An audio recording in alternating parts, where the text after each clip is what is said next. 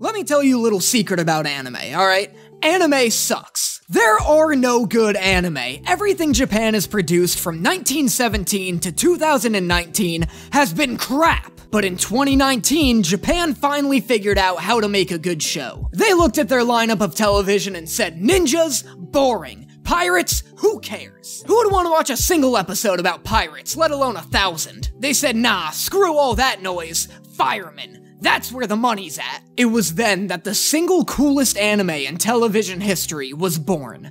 Enter Fire Force. I can't believe how hype this show is. This video took twice as long as it should have to make because I kept having to pause the show to gush about it to my roommate. Japan said, how do we make firemen cool? And their answer was boobs, demons, and pile drivers. Oh, but Danny, this just sounds like the anime version of the 2004 drama Rescue Me starring Dennis Leary. I don't want to watch the anime version of the 2004 drama Rescue Me starring Dennis Leary. Well, it's different. Fire Force is without a doubt the most underrated shonen anime I have ever come across, and I'm gonna tell you why. So sit back, relax, and let me explain Fire Force. One day in Tokyo, a man riding a train spontaneously explodes and turns into a monster. And if that isn't the coolest opening to a series you've ever seen, I don't know what more I can do for you.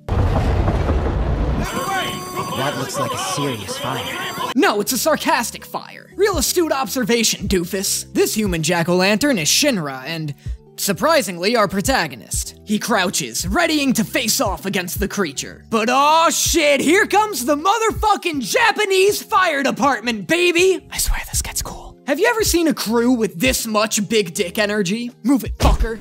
They're just like the fire department you know. If the firefighters showed up to your house, beat the fire to death with their bare hands, and then gangbanged your significant other. This opening sequence is the most badass thing I've ever seen. It's just so immediately cool and leaves you with a million questions you want answered. Why is there a nun? How did this chick stop that fireball? What is this giant pile driver and how do I get one? We're 3 minutes into the first episode and I already need a Xanax. Shinra notices a woman in trouble and, like the absolute A-class gentleman he is, literally blasts off and sweeps her off her feet.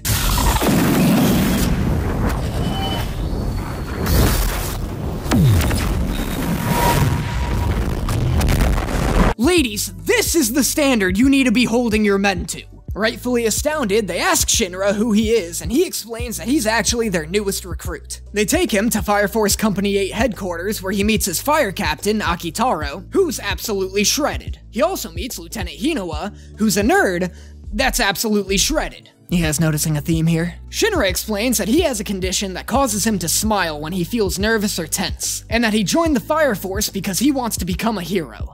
A hero, huh? Correct me if I'm wrong, but that's in stark contrast with your nickname. Everybody calls you a devil due to an incident that took place when you were young.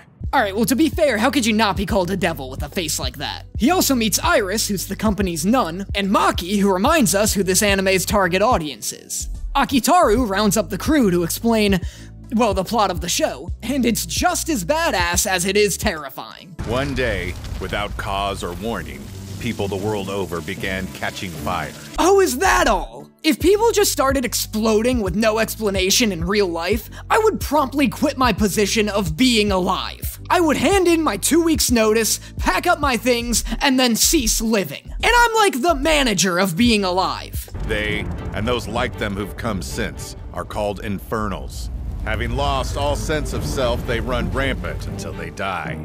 He also explains that the only way to put down an infernal is to destroy its core, which is why we saw them fucking pile drive that one from earlier through the heart. See, Fire Force soldiers are different from actual firefighters. While firefighters put out fires, Fire Force soldiers kill them. The Fire Force's mission is to figure out what causes spontaneous human combustion, and ideally, put a stop to it. Now you may be saying to yourself, well, that explains the monsters, but what about Rocket Boy? Well, while this phenomenon turned some people into infernals, others were given pyrokinetic abilities. In fact, there are two types of pyrokinetics, second generation and third generation. Second generation pyrokinetics, like Maki, are able to manipulate existing fire but can't create their own, while third gens, like Shinra, can create fire but can't manipulate others. Shinra's sent on his first mission and immediately gets his ass knocked into a flashback by an infernal. We learn that when he was a child, an infernal somehow made its way into his house and burned it to the ground, killing both his mother and his little brother. When people saw Shinra standing among the ashes, wide, nervous grins spread across his face, they assumed he was the one who started the fire, and the nickname Devil quickly spread. Shinra eventually comes to and sees that his squad has cornered the infernal. Everyone, prepare for battle! What the fuck? This guy brought a submachine gun? Did any of you bring water? No? Just two people with the ability to create fire and a guy with a gun? The squad creates an opening for Shinra and young Iron Man ignites his thrusters. Black smoke is the soul's release. Ashes thou wert and art. May thy soul return. God damn, this show is cool. Shinra blasts through the air and kicks a hole right through the infernal's heart. Sister, is my wife? What, you mean that broad I kicked a hole through? Oh yeah, she's fucked. Totally fucked. That's what you were asking me, right?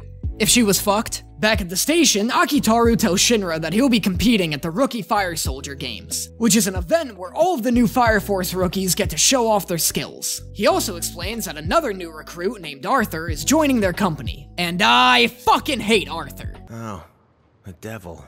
Hoped I'd never see you again, you damn knight. And apparently, so does Shinra. Arthur decided to start role-playing as a knight when he was a kid and, never grew out of it. Which would be fine, but he's, genuinely delusional. Come on, man. You heard her call him lieutenant, right?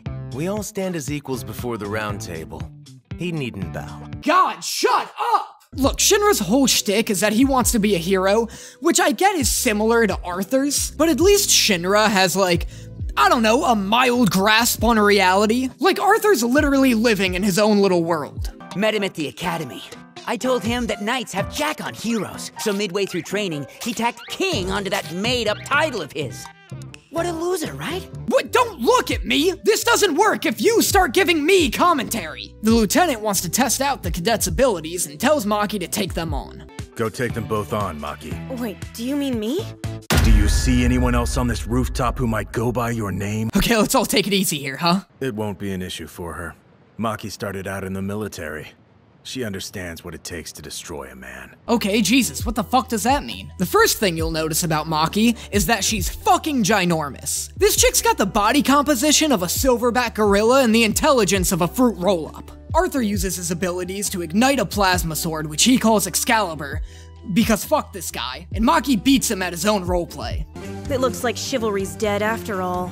A true knight ought to kneel when he speaks to a princess. Maki, absolutely trounces the cadets by controlling their fire. After, Shinra sent on his second mission, and the tone of the rest of the episode absolutely plummets. The captain tells the cadets to make sure their weapons aren't seen by civilians. The two dunces immediately break this rule, and the captain takes them aside to teach them a harsh reality about the Fire Force. You see, civilians like to think that the Fire Force is a group of experts peacefully putting their loved ones' souls to rest. Many see it as a religious act of mercy, which is why Fire Force squads include a priest. All infernals were once human.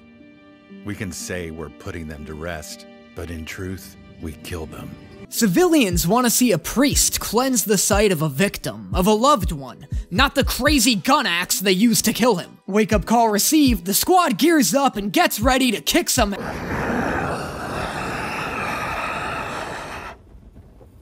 Infernal located. Oh, fuck me. This scene is outstanding, and the moment I truly fell in love with this show. The Infernal's just sitting there, motionless. It hasn't harmed anyone, it hasn't caused any damage. It's just sitting at the table, holding on to some human behavior it once knew. Iris says a prayer, and Arthur calmly, mercifully, puts the creature down. I love that this show puts Infernals in a sympathetic light like this. It would have been so easy to keep them as mindless action fodder, but this show goes the extra mile and really explores the full potential of its premise. It makes this world feel so much more grounded, this phenomenon so much more tragic. And I love that Shinra isn't just trained in how to fight, he's trained in how to behave in front of civilians, how to handle the emotional toll that comes with taking a life. Afterwards, Shinra and Arthur even bond over how upsetting the whole event was. It's just so boring. Where's all the action at? Well, just then, the building fills with black ashes that begin exploding and taking the house down. The attack was caused by this Las Vegas magician with the sloppiest irises I've ever seen, but he escapes before the fire force can apprehend him. The next day, the fire companies are getting ready for the Rookie Fire Soldier games when Shinra sees the fire soldier that helped him the day his family died. He tries to talk to him about the incident, but accidentally ends up sexually assaulting a girl instead. Twice. God, don't you just hate when that happens? Yeah, it's one of those kinds of shonen. The games begin and they're tasked with entering a simulated fire scene. Their mission is to rescue anyone inside and be the first to reach the crewman dressed as an infernal. So that's it. We storm the castle. I guess. Too bad for the rest of these clowns.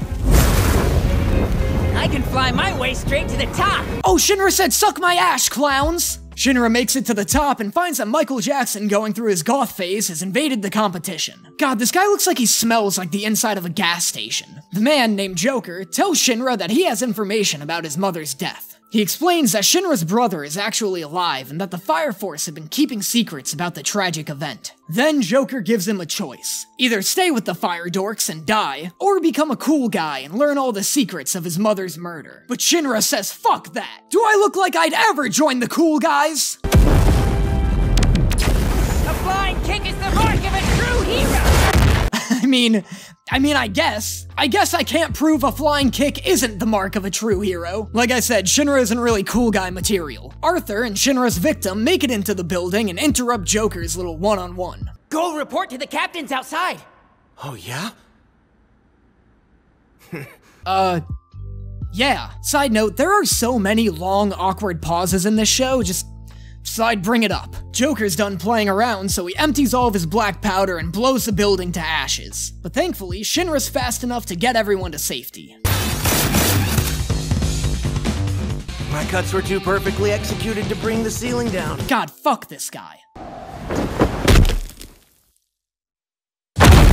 Good, fuck this guy! After, faith in his organization shaken, Shinra asks his captain if the Fire Force has any ulterior motives. The captain tells him that while all 8 companies of the Fire Force are sworn to discover the truth behind spontaneous human combustion, the companies all consider each other rivals, often withholding crucial information from each other and acting with their own mysterious interests. Some companies act with religious motivations, others with financial ones, etc. The captain tells Shinra that his own personal mission is to investigate the other companies, as he believes one of them must have discovered the truth behind Infernals by now and is keeping it a secret from the others. Shinra, being the goody fire shoes that he is, swears that he'll aid the captain in his investigation in any way that he can. Speaking of the other Fire Force companies, the next day a firefighter is on trial for murdering several people. The man is found not guilty due to mental instability and then bursts into flames. Hey guys, we wanna do something about this? Anybody got a glass of water or something? No? Alright. He turns into an infernal, only instead of becoming a mindless thrall, this guy somehow maintains his intelligence, which apparently has never happened before. Squad 8 sets off to intercept the infernal, and Jesus Christ, could you let them in the van? They've got to be breaking some kind of public indecency laws right now. You can't just ride a man down the street, Arthur. Okay, there are laws. Shinra and Arthur make it to the infernal, and the guy's like, absolutely flabbergasted. What the hell's your... What the hell? What the hell's your problem, you crazy punks? The rest of Squad 8 shows up, and Hinawa reminds me of why he's my favorite character. So you can't kill me, it's against the law, right? Bitch, do I look like the law? You guys get to go around killing infernals, then I'm gonna go around killing humans! This isn't good. Well, nice going, idiot! Where'd you get that gun, the big doofus convention? The Infernal escapes, and Squad 8 commanders tell Shinra to go put it down like the dog it is. Shinra takes issue with how callous his commanders are towards a still sentient being, but decides to follow their orders anyway. Shinra catches up to the Infernal, and it tells him that since it saved so many lives as a fireman, it should be entitled to killing just as many. Even though this is a pretty over-the-top and blatantly evil motivation, I do love how it connects to the show's themes of what it means to be a hero. Do heroes have the right to behave however they want just because they're saving lives? Do the lives you save absolve you from the sins you commit? And if we connect this with the lesson Shinra learned on his second mission, we get a pretty deep deconstruction of the concept of being a hero. It isn't enough to just handle a situation and then call it a day. A hero has to make sure civilians affected by the situation are cared for, that collateral and emotional damage are kept to a minimum. That Infernal taught Shinra that heroes have to act responsibly while on missions, but this Infernal teaches him that heroes have to act responsibly when not on missions as well. Shinra has superpowers, authority, knowledge the public doesn't have, and it's easy for someone like that to develop a superiority complex. It's just another example of this show making something deeper of its fireman theme in a way that I find pretty impressive. Anyway, Shinra is about to execute the Infernal when the heavens split, and a sweet, beautiful creature birthed from my dreams graces us with her presence. Goth Katara over here is Princess Hibana, the captain of Special Fire Force Company 5, and I love her. She looks like she got her dress from an 18th century pirate ship and her sweatshirt from Hot Topic. I didn't know emo spice trader was my type, but it absolutely is. She restrains the Infernal and tells Shinra that her company will take it from here. You pathetic lump of 8th Company gravel. Don't you know that your place is on the ground beneath my feet? Yes, ma'am. Now lick my shoe. Yes, ma'am! Shinra finds himself surrounded by women, but thankfully knows that breakdancing is a quick way to get girls to stop wanting to touch you. Company 8 shows up, and after a lot of arguing and tension, eventually agrees to let Company 5 take the Infernal as long as they promise to share any data they collect from it. But who knows how long that promise will last. I love everything about Fire Force. It's bombastic and wild, but isn't afraid to be quiet and contemplative. It's oozing with style, and the animation and color palette is some of my favorite in all of anime. The premise is one of the coolest things I've ever seen, and every episode is better than the last. I honestly don't know why more people aren't talking about this show, and the only thing I can think of is that a lot of people are put off by the fireman theme. And honestly, it'd probably throw me off too if they didn't run with it so well. It doesn't feel like they just slapped a fireman's skin on a generic shonen anime. The world feels thought out and the themes are all interconnected within its premise. This is a show deconstructing what it means to save lives, what it means to be a hero. I know I'm early into this series, but if the quality stays this good, I honestly think it should be considered alongside this genre's greats. Thank you guys so much for watching. If you liked this video, make sure you give it a like and subscribe so you don't miss any future Let Me Explains. Let me know in the comments what other shows you'd like to see me cover, and if you want to help support the channel while also getting exclusive content not found anywhere else, make sure you consider subscribing to my Patreon. There you'll get access to my Food Wars reaction series as well as access to my private Discord server. And I will see you guys next time. But now I always seem to freeze the things I